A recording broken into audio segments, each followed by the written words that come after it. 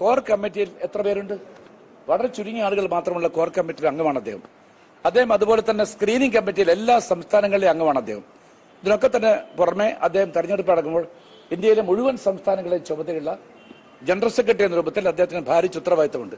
എങ്കിൽ പോലും അദ്ദേഹം ലോക്സഭയിലേക്ക് വന്നാൽ എന്നൊരാഗ്രഹം കൊണ്ട് മാത്രം ഞാൻ പറഞ്ഞാണ്.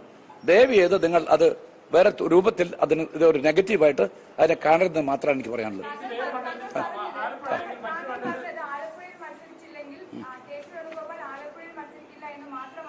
അതെന്റെ ഞാൻ വീണ്ടും പറയുന്നു, ഞാൻ പറഞ്ഞ വാക്കുപാട് നടത്താൻ പിന്നെ എനിക്ക് സ്ട്രെയിറ്റ് ആയിട്ട് കാര്യങ്ങൾ പറയാൻ എനിക്കറിയുള്ളൂ.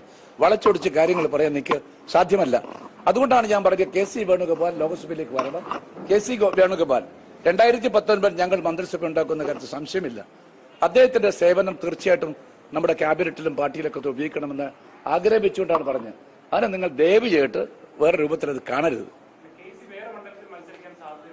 അതെനിക്ക് പറയാൻ പറ്റില്ല. അത് ഓൾ ഇന്ത്യ കോൺഗ്രസ് കമ്മിറ്റിയാണ് തീരുമാനിക്കേണ്ടത്. അഖിലേന്ത്യാ കോൺഗ്രസ് അധ്യക്ഷനാണ് തീരുമാനിക്കേണ്ടത്. കേരള പ്രദേശ് കോൺഗ്രസ് കമ്മിറ്റിയുടെ അധ്യക്ഷൻ രൂപത്തിൽ ഞാൻ അദ്ദേഹത്തോട് പറഞ്ഞിട്ടുള്ളത് എവിടെയെങ്കിലും കെ.സി. മത്സരിക്കണമെന്ന് ഞാൻ പറഞ്ഞിട്ടുണ്ട്. അദ്ദേഹം എന്നോട് പറഞ്ഞിരിക്കുന്നത് എനിക്ക് ഇക്കാര്യത്തിൽ ഞാനത് എന്റെ അഭിപ്രായം പറഞ്ഞു കഴിഞ്ഞു എന്ന് പറഞ്ഞിരിക്കുന്നു. ഞാൻ അതുകൊണ്ട് തന്നെ സ്നേഹരൂപത്തിലാണ് ആ കാര്യം പറഞ്ഞത്. ദയവായിട്ട് വേറെ രൂപത്തിൽ നിങ്ങൾ ആ വാർത്ത നെഗറ്റീവായിട്ട് കൊടുക്കരുത്. അങ്ങനെ പറയരുത്. സുരക്ഷിത മണ്ഡലം അദ്ദേഹത്തിന് ആലപ്പുഴ ഏറ്റവും സുരക്ഷിത മണ്ഡലമാണ്. അറിയുമോ നിങ്ങൾ?